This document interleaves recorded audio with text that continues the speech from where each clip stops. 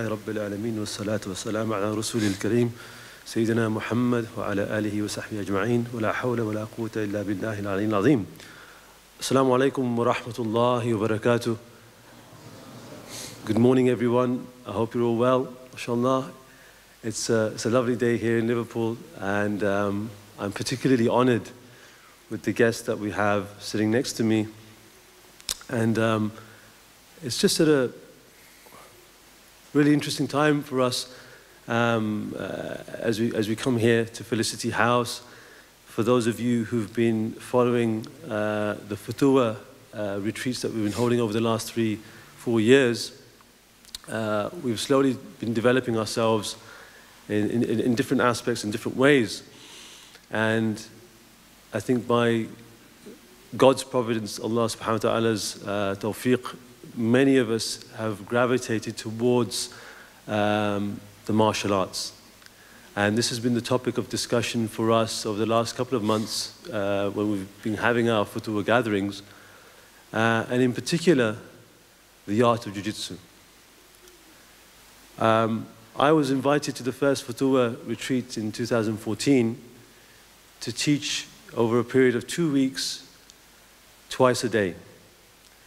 Now, if you've never done Jiu-Jitsu before and you train for the first time, you are physically sore for months.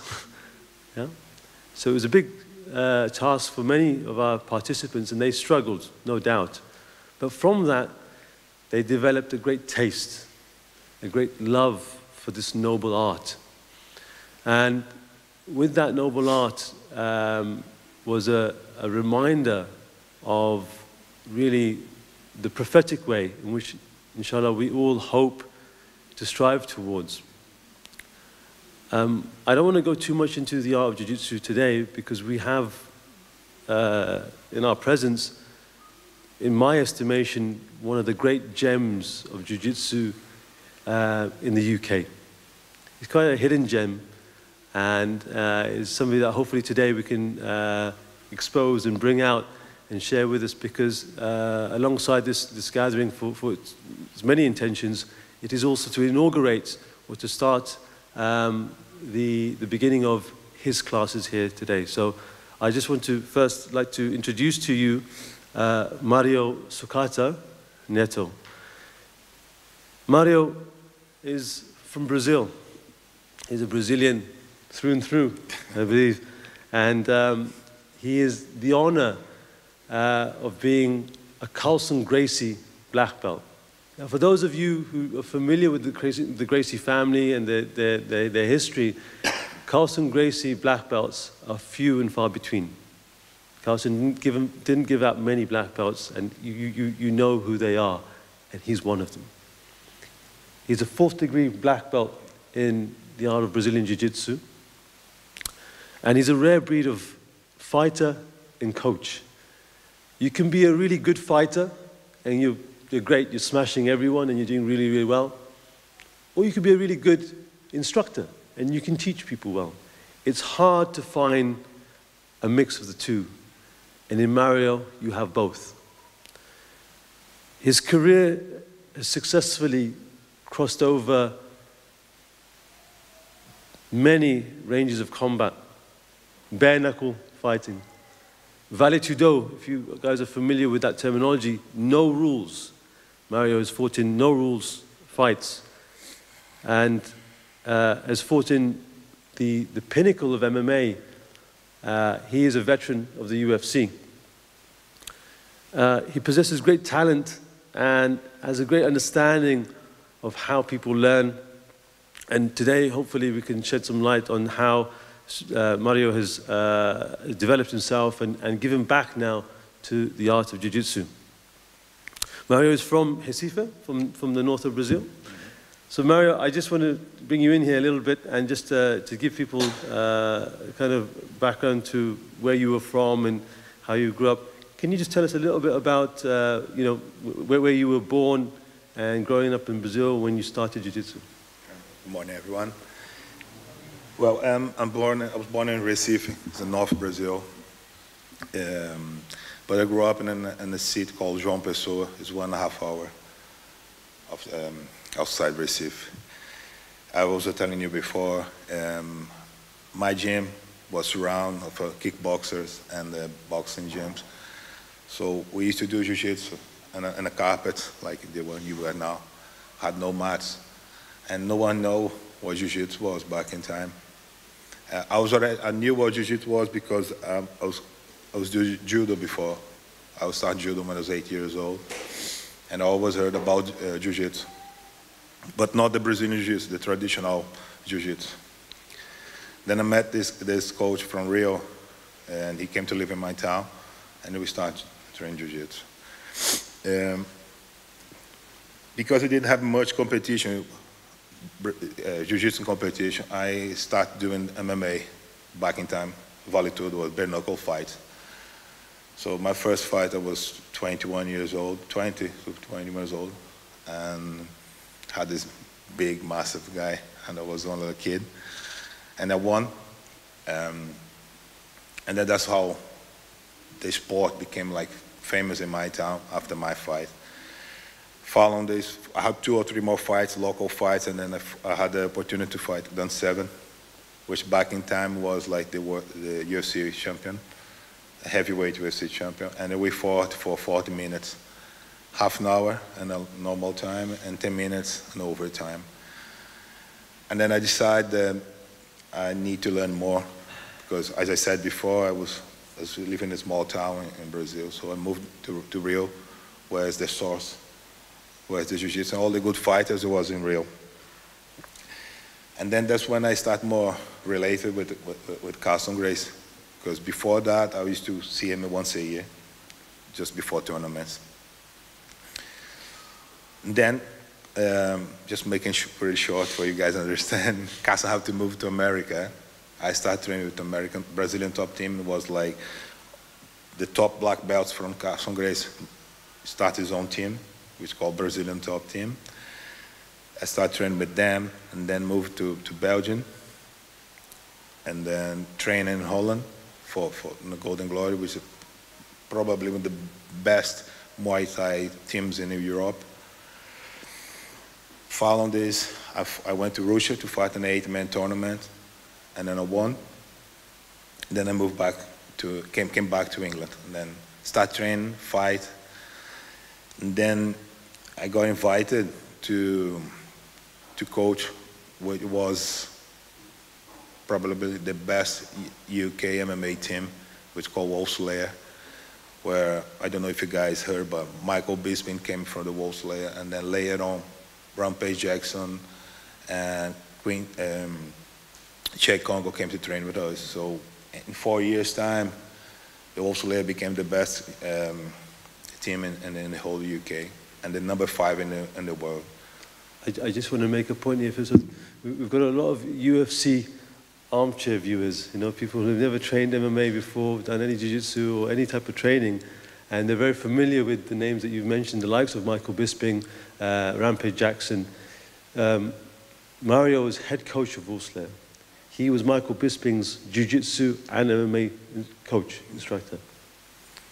Quinton Jackson, Rampage Jackson, you're looking at his teacher, okay? So this is the context. I'm trying to give people an understanding of, not only who we're talking with here, but also who, inshallah, you'll be learning from. It's a really important thing. I just want to highlight one of the things that I think Dan 7, I don't know if any of the brothers are familiar with the early UFCs, the first UFCs. So Hoist Gracie, which I know you all know, fought Dan 7 in the first UFCs, and he won after a long match with a triangle choke. Mario, how old were you when you fought Dan? 21. Can I get a show of hands of 21-year-olds or the brothers here? Anyone under 25? Don't be shy. It's an amazing achievement. It's an amazing achievement is the point I'm making, and it's something that you really need to take seriously. It was a 30-minute fight. 30-minute fight, half an hour. You guys remember what we were doing here yesterday? The sprawls and the burpees. It was, how long did we do it for? 5 minutes. He was in a fight with one of the, at the time, Dan 7 is a formidable wrestler for 40 minutes, okay? And this is an MMA fight. This is a real fight. This is not like, you know, grappling. This is a fight. Mario has wins over Gary Goodridge. Guys here, you know, they're MMA. Gary Goodridge. Travis Fulton, Iron Man. Travis Fulton, without exaggeration, has over 300 MMA fights. Mario beat him. Yeah? There are many other people. You can go online and look at these up. And these are no exaggerations. What we're trying to highlight here, and it's not bravado, it's just an understanding and appreciation for the art form. And hopefully what we're going to come on to discuss is Mario's superiority in his grappling skills, his jiu-jitsu, his mindset, his philosophy towards the combat arts. So that was really nice to hear, Mario. Thank you very much for that. Thank you. Just coming back now a little bit towards your jiu-jitsu and life lessons. Can you just tell us a little bit over the years of training jiu-jitsu, what life lessons you've taken from jiu-jitsu that you can apply to different spheres of your life? I'm going to try to put in words, as we said before, jiu-jitsu lifestyle is like until you absorb, until we be in the source, was in Brazil, and breathe and eat jiu-jitsu and sleep jiu-jitsu. It's quite hard to explain, but I'll try my best. It's give you confidence outside and outside the mat. It makes you rumble. I mean, it makes you understand people. It's like when you see a black belt rolling with a white belt, and then don't take advantage of that. That's respect. That's when you respect people. And it's teaching, and then show how important learning and teaching is. We learn. I'm a black belt since 1997, and I'm still learning. I'm learning every day. I learn with my students, the white belts. And this sport, this combat sport, probably is the only one when you, as a white belt, can create your own movement without no one show you, without you never seen before. And then I might don't know or never seen what you just done then, and I learn with you. And then you won't have that in another sport, another combat sport, only in this. And I was very, very, very shy kid, and I still a bit. You know how hard for me it be now here.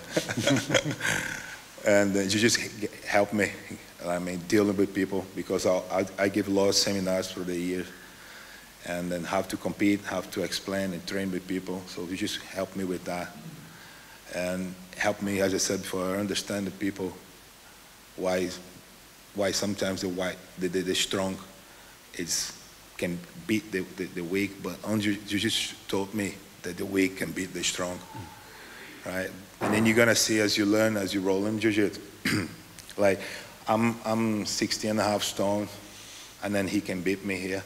You know what I mean? It's not nothing to do with the size on jiu-jitsu. It's a lifestyle. Very interesting lessons, and we've reflected on this as well in some of our discussions about jiu-jitsu. What advice would you give to people who are perhaps apprehensive or a little bit scared to start jiu-jitsu? Because they look at you, and they even look at me, and you know, things are broken and things are sore and hurting, and they're a little apprehensive. What advice would you give to somebody who's a little scared? Everything you don't know is kind of scary if you don't know what it is. But as you said before, you take the first class, you might be sore for 1-2 weeks, maybe more. But I give always 7. I always give it 1 week. If you pass the first week, you're addicted, because it's so addicted. The way you're gonna learn so many stuff. Not only the grapple, not only the techniques in jiu-jitsu, but as I said, for your life outside jiu-jitsu. There is no one good thing about jiu-jitsu. There is no strikes, so you won't get hurt. It's not like when you strike, when we boxing or we Thai boxing. There is no time before then I hit you. In jiu-jitsu, if I put you in a submission, if you tap, that's it. There's no injury there. You might injure yourself when you don't know how to roll. But as soon as you learn, as I said, you pass the first week, you're addicted. That's a challenge now. And it's interesting that in spite of the injuries, people still continue. I was just speaking to Mario at the back there, and he has serious neck injuries, you know. He has serious cervical, he's due for surgeries. He's had multiple surgeries on his knees. And it's not to scare people, to put people off, but it's to understand that there are many challenges in life that we face. And if it's the first hurdle, the first week, you get hurt, or you bump your head, or you get grazed yourself, and you stop because, oh, it's a bit rough. It shouldn't be a reason to prevent you from progressing, from continuing. Okay? It's something that you can grow from and you can learn from. Another question for you, Mario, is just around the importance of Jiu-Jitsu as it relates to women. You know, I've been married now 8 years, and my wife has not taken one lesson in Jiu-Jitsu. Maybe out of fear of injuries, but for me as a practitioner, as somebody who does Jiu-Jitsu, I think it's really, really important. What do you think about Jiu-Jitsu for women? My missus, she does Jiu-Jitsu, trained with me. And as a self-defense, I think it's the best women's self-defense. You won't fight nothing like better than that. It's growing a lot in the UK now. Like, you've been in Brazil, yeah. So how many women train Jiu-Jitsu. It's still something new here in the UK, but I think that's something we're going to work on. Like, I'm trying out a women class, ladies only, for Jiu-Jitsu, which would be easy for them to, like, you know. But it's the best self-defense for women. It's a very good art. Just coming back to the psychological challenges. So a lot of us here are very interested in understanding how Jiu-Jitsu can help us with our inner self, with our ability to control the inner aggressions that we may have, things like our ego, you know, things like anger. In your experience, does Jiu-Jitsu challenge the ego? And if it does, how does it do that? How does it make, you know, how does it make you humble? Or does it make you humble? It does make you humble, yeah. Because, as I said, imagine like as a heavyweight black belt gets submitted by a lightweight black belt or brown belt. It does happen. That's got to make me humble. And I learn, that's a lesson to learn, and particularly in that situation. There will be many other situations. But I think as in a martial art, that's the main class is when the small can win the big. That's the challenge, and when you have to learn that size is not everything. And then you can learn with everyone. As I said before, I learn every day. I learn with my students. It's not that because I'm taking the class that I know everything. I might have more knowledge because I'm being around a couple more years, but it doesn't mean that I know everything. It's a really nice, beautiful statement, Neto. Now, as you've developed, you've been around the block, man. You've done a lot of things, not only in Jiu-Jitsu, but in your MMA career. You fought some of the best in the world, and it's now, you know, the body's taking a toll. What do you struggle with the most now in Jiu-Jitsu in terms of like how you're having to deal with things? Because now, you know, I'm nowhere near your state at the moment, but I feel it. You know, I'm there, and I've been doing Jiu-Jitsu now 13 years, and things are sore, things are hurting, and you've got that fresh, you know, 20-year-old blue belt that comes through the door, and he wants to just eat your head off, and he just wants to pummel you to the ground.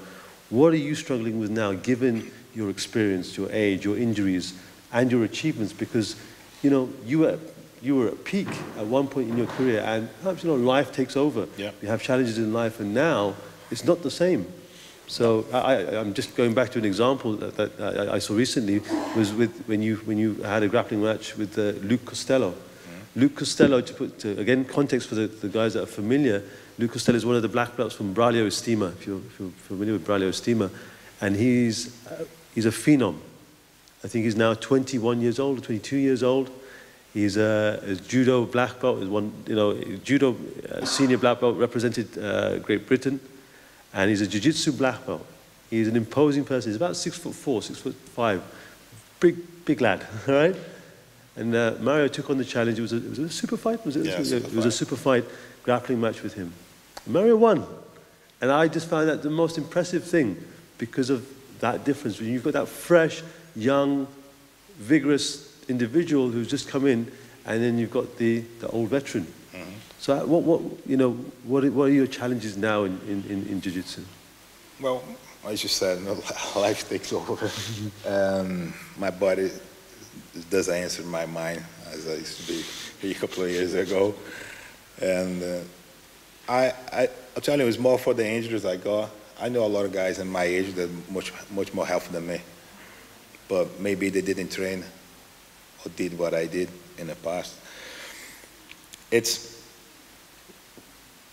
Muscles doesn't respond the same way because of my injuries, okay? But when I roll with the youngest, I know, most of my students, they are 25 years old, and some are really good.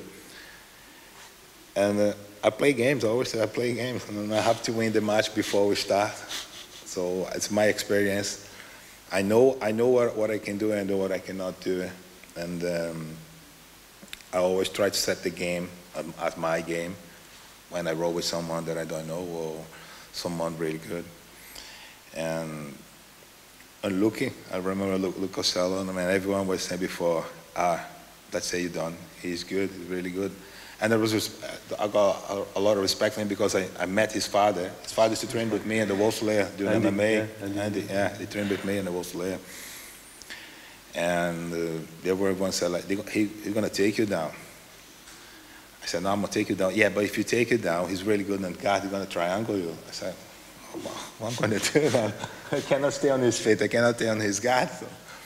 But I play games, as I said.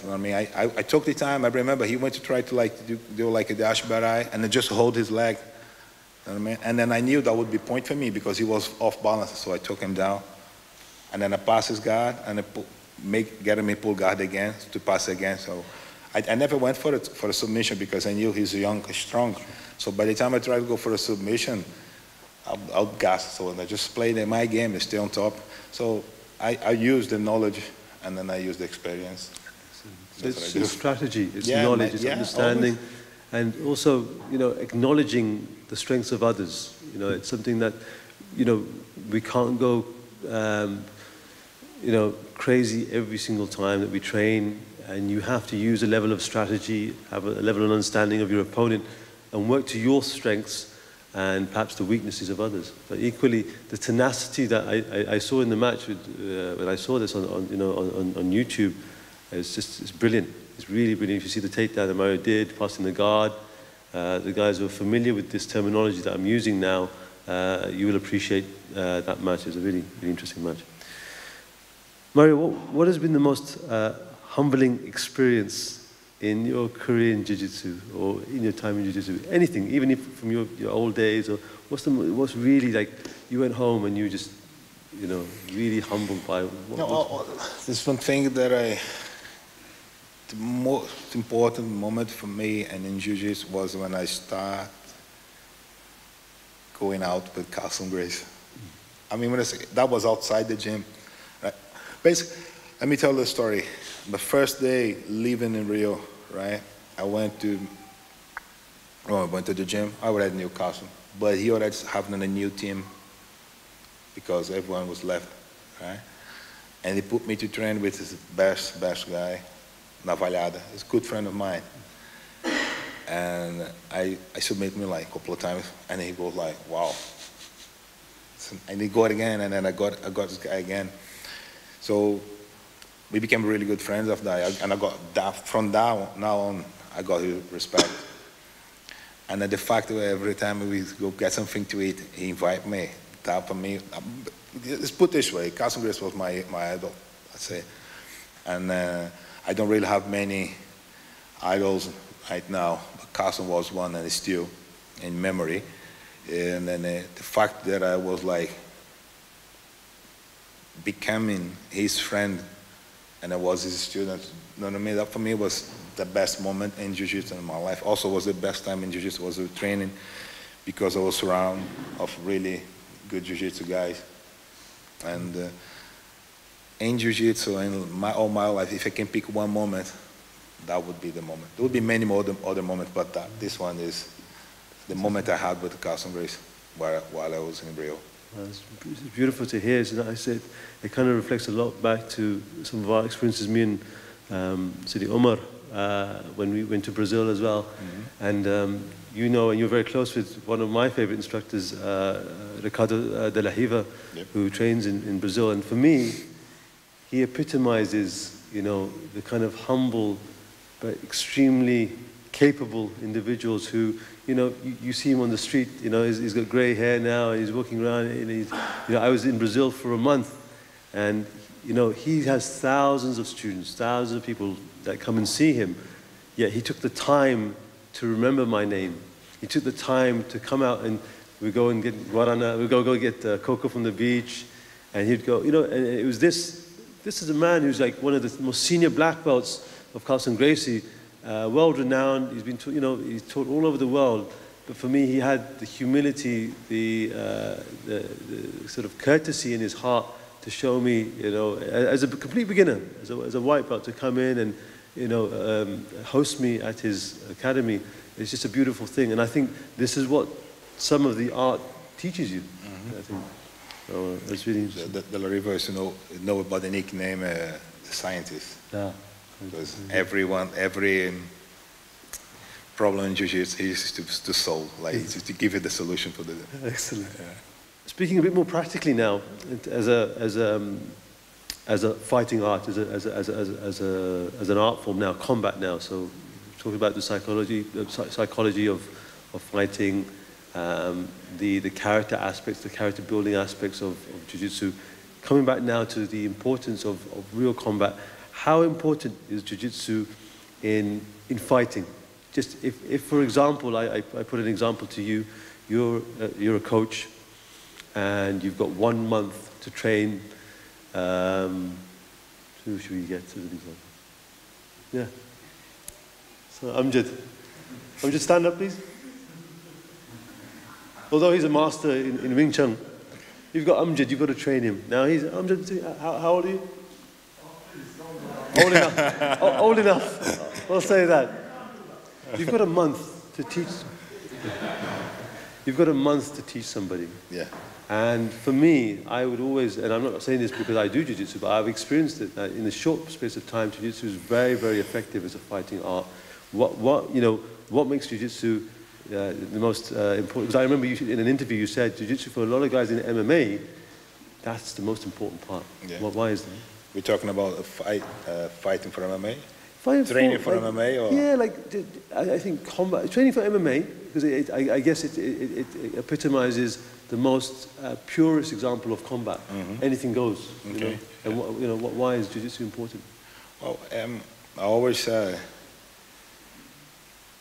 every fight starts on your feet, but 90% of the fight ends on the floor, right? So you need to know how to defend yourself on your feet. But it's 1, 2, 3 punch. I'm talking about street fight now, yeah? And then goes like headlocks and go to the floor. That's how you need to know how to defend yourself. And MMA, same. The fights take more time now on the feet because people avoid on the floor more than before. There's no many like talent guys doing ground game in MMA these days. But everyone knows how to defend and then how to avoid attacks on the floor. Talking about MMA, if I train someone now and he's got short time for a fight in MMA, I'm gonna teach him. We're gonna work and attacks. It's avoiding, defending, and escape. That's how it works. Avoid the situation, defend the situation, escape from the situation. Okay. So if he's already got a background on the floor in Jiu-Jitsu, we're gonna get that better, because at the end, when you get tired and when they put yourself in a bad situation, that's gonna save him. And there is an even joke that only you should save. But The groundwork for MMA has changed a bit because every movement is with strikes. Okay, Carlson Gracie used to say, you punch, sometimes you punch a black belt in the face and it becomes brown, and you punch again, he becomes purple, you kick him, it becomes blue, and you leave the fight as a white belt. Right? So, because not everyone can take the punch. Everyone can punch, but not everyone can take the punch. So it changes, depends. Whatever fight we got. These days, like, the MMA's changed a lot. It's not like before when Jiu-Jitsu was like the #1 fight. I think it's still the most important fight and most difficult part in MMA is Jiu-Jitsu, is the groundwork. But we don't have more a Jiu-Jitsu guy fighting MMA, one or two, or a strike. Today we have MMA fighters. We have a new sport, a new martial art, which can call MMA. But if I get, as I said, if I get someone to fight and I got short time, I will see where he got best, and I would get that better. That's the way I see. Is Jiu-Jitsu suitable for everyone?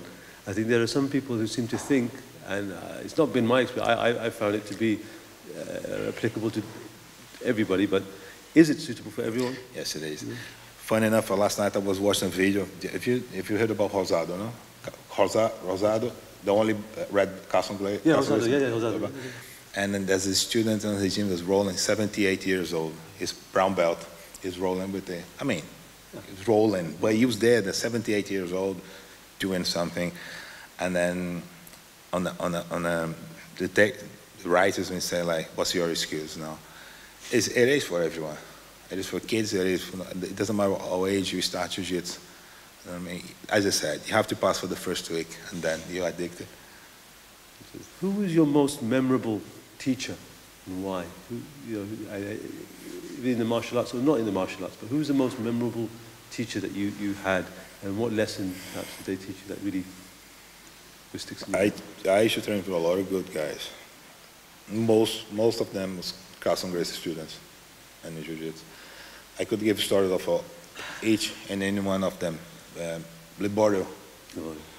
Liborio is a great leader. When he was in his classes, you could feel the vibration of emotion. Just to put some context, Ricardo Liborio is again one of Carlson Gracie's top students. He's an amazing man. Every Carlson Gracie black belt that I met Rodrigo Medeiros in California. The number of black belts that I met, every single one of them said that at the peak of his career, Liborio was the best student of Carlson Gracie. He won matches. In Brazil, there was nobody that could really beat him. Nobody. He used to tap everybody out. So just, yeah. So I used to train with Liborio for like 17 months in Brazil, in Rio, and his classes was unbelievable. The way he handled them, the way he teaches, he's a real humble guy. That's what I remember. He was learning of the blue belt because remember blue belt was showing movement, a normal plata, a transition from normal plata, and then he said, "Well, can you show me again?" And he showed me, "Oh, that's nice. I didn't know that movement." You know what I mean? So, and a guy in his position, he could like play. They said, "Oh yeah, yeah," and then, but he didn't know, and then he showed to everyone that he didn't know that movement. I think the best guy I've been trained with, it's Ricardo Liborio. If I put him in the ranking, I'll put him in the first one. Yeah, it's such a beautiful thing. It's a nice story. It's a nice, interesting thing you said about him, because I think often, and this is usually the mindset of people who've perhaps never done martial arts before, is that you always seem to think that the black belt or the highest rank knows it all, they know everything. Or, in perhaps the context that some of us can relate to, the sheikh who's just sitting there and everyone's asking him, 101 questions relating to fiqh and hadith, and then also prophetic nutrition, and then, he's got to have the answer to everything. Sometimes you can take lessons from people that you don't expect. People perhaps not acknowledged as teachers per se. And that's a great example of somebody. Liborio is just an amazing jiu-jitsu fighter, coach, teacher, and like Mario just said, he was humble enough and acknowledged. You showed me that again. Let me see that again. Oh, that's great, man. Thank you very much for that. It's a very big lesson. That's really important to reflect on. I just wanted to kind of, with permission, if we could open it up, looking for Ben, if we've got any questions from our guests, for Mario. Yeah. I'm so honored to be in your presence. I want to ask you a question. I've just recently started BJJ. How do you stay relaxed on the floor? But the more you know the technique, the more relaxed you get. The more you know the game, the more relaxed you get. That's how I play today. Would you say that you're now in a position where, I mean, I can stay relaxed when I'm standing up, Okay. but as soon as I get on the floor, it completely changes.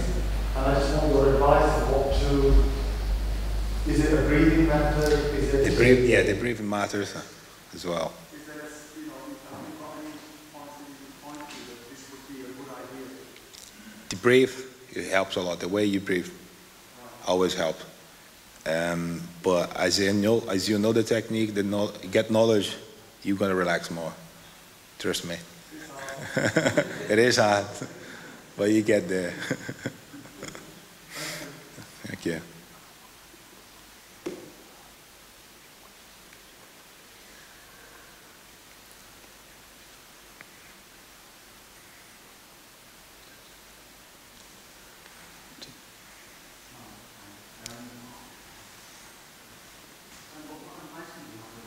My son is a 12-year-old, started about 9 months ago at Kojak's in Wellington, around the corner. So Scott's his teacher. This Scott Lee? Scott.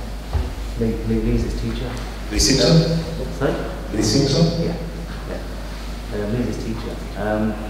Initially when he started, he was kind of like, from our teachers, our religious teachers, you know, we were told about, you know, wrestling and BJJ. So I have 3 boys, and I said to each one of them, like, when summer starts next year, you've all got to enroll into something.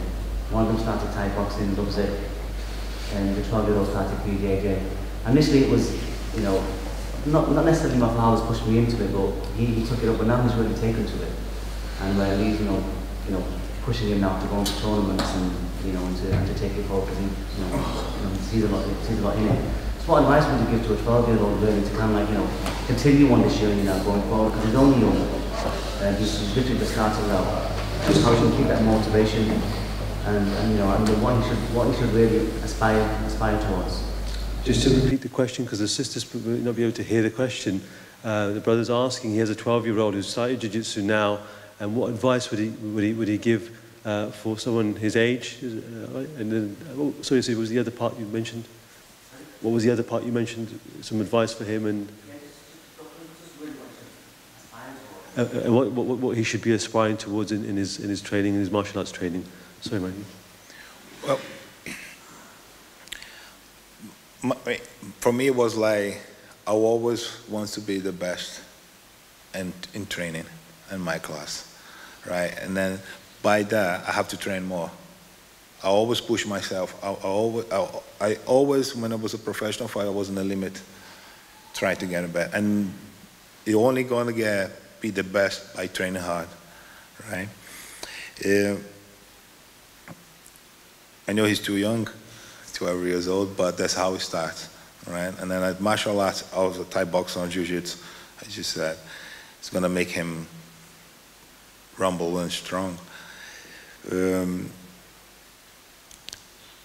The only advice I could give you, like, it's just carry on training. He got a good coach, like Lee Simpson is a good coach. Coach Jack's a really good coach. Both trained with me as well. It's not because trained with me, but they are good. Obviously the best. But they are good. Like Lee Simpson is Coach Jack's student. Coach Jack's my student, my black belt. But you're in the right direction. Just keep going. Can I just ask, how many times do you think they should be training? For example, this 12-year-old, quite talented. How many times a week should he be 3 training? times a week. The question was, how many times should a 12-year-old be training a week?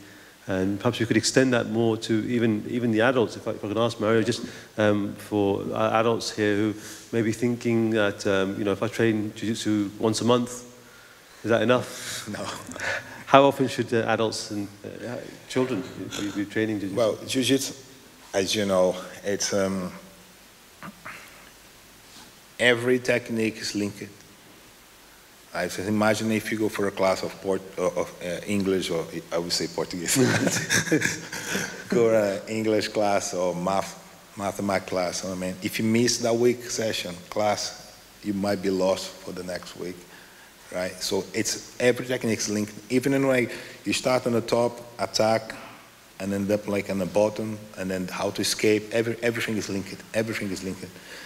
So the more you win.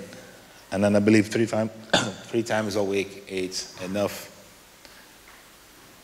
That's when you get more. Talking about like, not as a professional guys training and competing, they're like every day, twice a day in the gym. But 3 times a week, it's, if you're not 2, but 3. Minimum. 3 is minimum, yeah.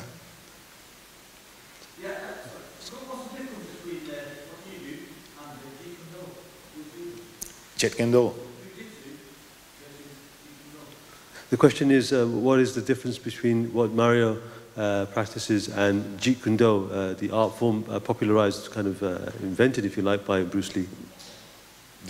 Okay. Well, basically, Jeet Kune Do is a variation of Kung Fu, right? Which is a lot like kicks, strikes.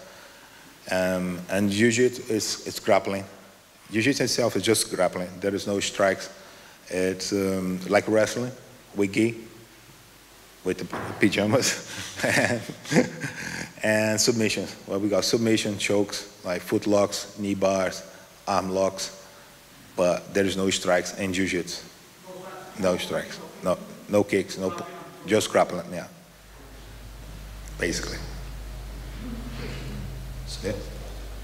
A lot of times when you go into the ring or like on the mat and fight, panic a lot.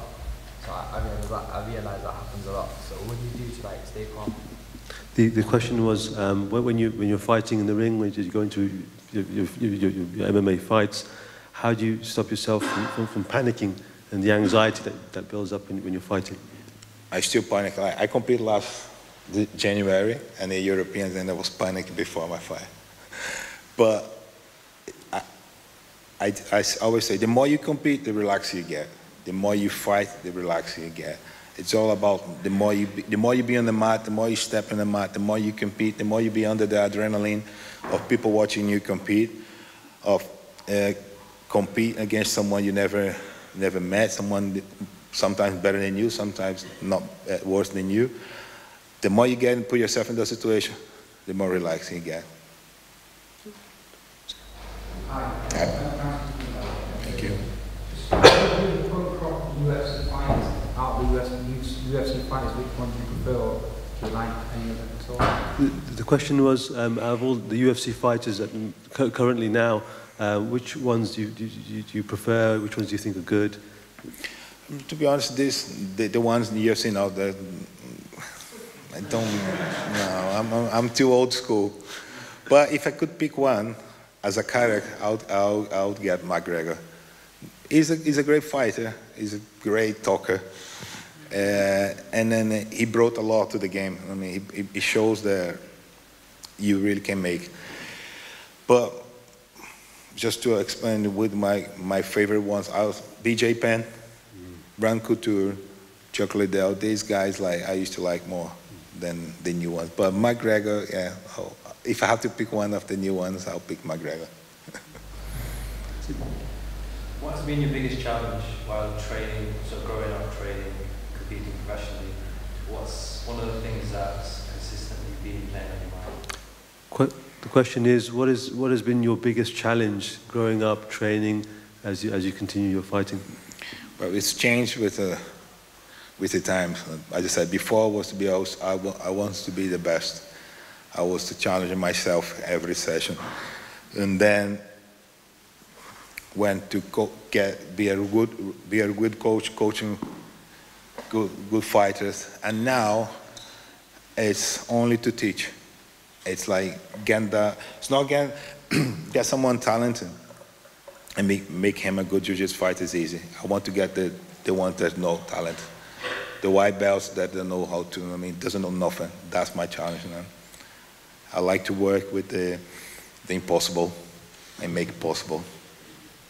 That's what it is now. You spoke a lot about fighting and training and all that, but I was wondering whether, looking at it holistically, what about things like food, diet, meditation, that kind of stuff? How much importance does that play in becoming a top fighter? So the question was, we've talked a great deal about fighting and the arts, but also holistically looking at the martial arts, how important is nutrition, meditation, that type of thing? The sport, the MMA became very, very professional. So the more you get to yourself, the better you put in a game. I do believe if your spiritual is strong, and then if your diet is good, if you train right, you got more than your opponent. So yes, it is important. Unfortunately, not all many fighters does the whole combo, let's put it this way. They're all doing the physically, the technical, the diet, but they forget the spiritual part of the game, which it is, you need a balance. That's my view, okay? I'm a very spiritual guy. I'm very believe in God. And I always, when I was a professional fight, I always try to get the balance. I've never been good in diet, but before the fights, I always had my 80-week camps, and I was doing my diet for 8 weeks. And I do believe, yeah, that's necessary. You have to be strong spiritual, you have to be strong physically, technically, mental. Your diet have to be good. And then the more benefits I get for myself, the better my fight gonna be. What's your favorite?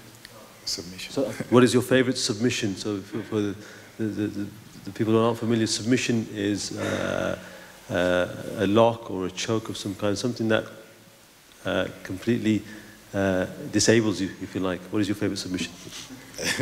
I could say it's what you give me. Whatever you give me, I'll take it. But guillotine. I won like my last 5 fights and MMA by guillotine, and then yeah. It's interesting. We showed the guillotine yesterday. The guillotine is a show that we showed yesterday. So yeah, I like guillotine a lot. Master the guillotine. His guillotine is awesome. If you see, he's done many tutorials online. Gracie Mag has done a few, and it's nice to see the approach that Mario takes with the guillotine. Any other questions? I'd be interested to hear if the sisters have any questions. Oh yes, we do. Excellent. Thank you. Okay, how can women benefit from Jiu-Jitsu other than becoming physically strong? How do you think they can benefit other than the fact that they can become physically fitter? How else can women benefit from Jiu-Jitsu? Oh, the sport in itself, the grappling, it's because you work a lot of parts of your body. It's not like you're on your feet all the time or in your back all the time. It's a lot of abs and core because you're on your back, and then you work a lot like sitting up, like to go for submissions or chokes or sweeps. Legs, because you use a lot of us for your passing or defending. And a 5-minute roll, easy, you lose 1,000 calories, maybe more. If in Brazil, much more, depends for the weather. But it helps, yeah, tone, strength, flexibility.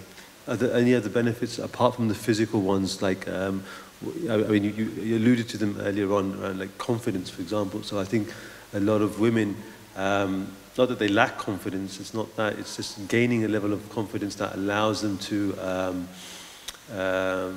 you know, perhaps walk safely at night. So, you know, I get this question a lot. I've had couples come to me, and the wives have said to me, you know, I want to learn Jiu-Jitsu. But, you know, just to put things into context, Mario, we have, you know, the access that our women have towards the martial arts is somewhat limited. So they perhaps would like to know what are the, apart from obviously the physical great benefits, what can they gain from Jiu-Jitsu as an art form, as you know, something that can help them with their life? Confidence. Once with the man, physically normally is stronger than a woman, and then they will see that they will be able to roll and train with a man, equal sometimes, because the techniques allow you to handle it, sometimes win the trainer. I see many times like girls like rolling and again better than the guys. And then sometimes the guys a little bit heavier than the girls. I saw many times. I just said that's the only sport when the weight and the strength is, you can eliminate, you know what I mean? Like a weak, really weak can win a really strong. Like when you box in the heavyweight, always gonna have more chance than the lightweight. When the heavyweight punch a lightweight guy, it's one good night, God bless you. I mean, when in Jiu-Jitsu, when a heavyweight gets someone in a position, you got more chance to escape, and then you got more chance to submit the heavyweight guy. So that would be the same with a woman. Okay. You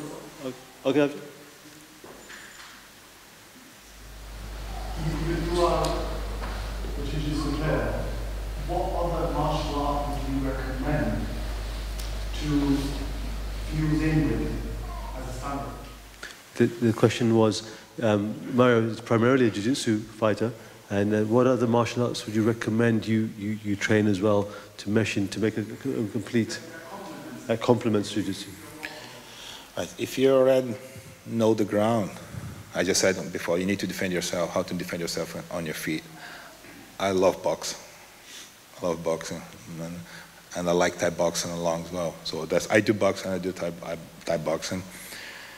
Any strike would help, but boxing or Thai box probably would be probably the best ones to complement for your like self-defense or MMA, in my opinion.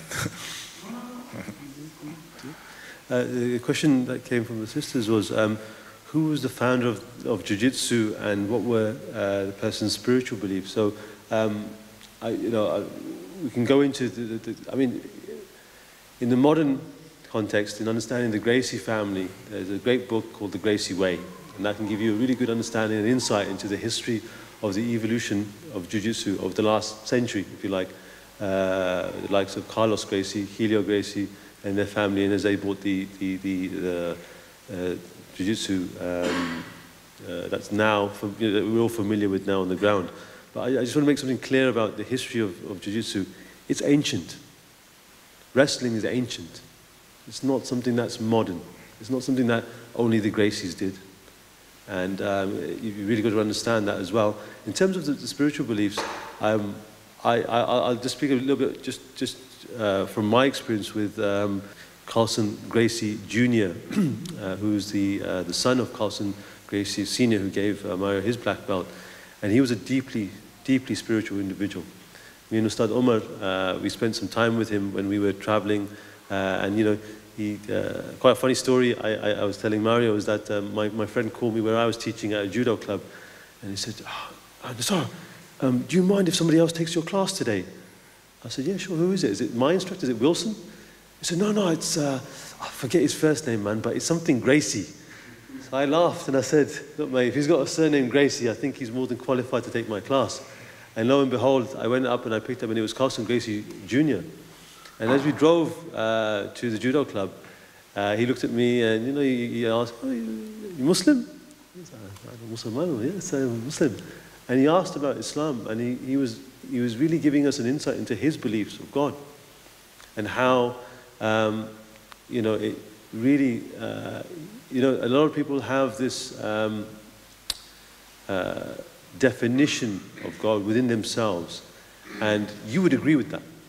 As Muslims, if they were to articulate to you their belief or their understanding in a higher being, you would concur with that. You would actually agree that, yeah, that's actually what I believe. And that's what I think me and Omar certainly found when we spoke to Carlson Gracie Jr.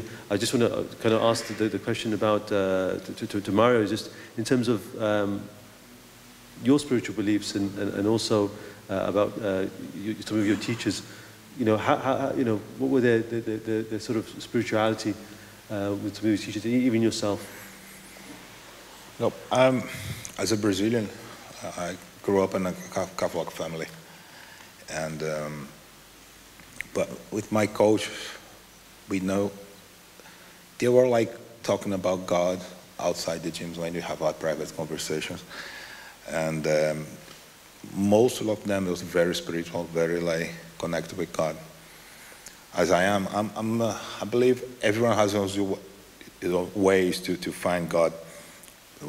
Part of what religion you got, and as far as you doing right by God, that's what I see. You know what I mean? I'm praying every night, and I'm trying to do my best with my kids and my family, and I'm giving my part by teaching Jiu-Jitsu or talking with kids. You know what I mean? And as I said, I'll just try to do it right.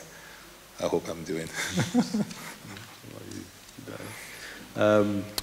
The question here of how does Brazilian Jiu-Jitsu compare to the wrestling or the martial arts of the Sahaba?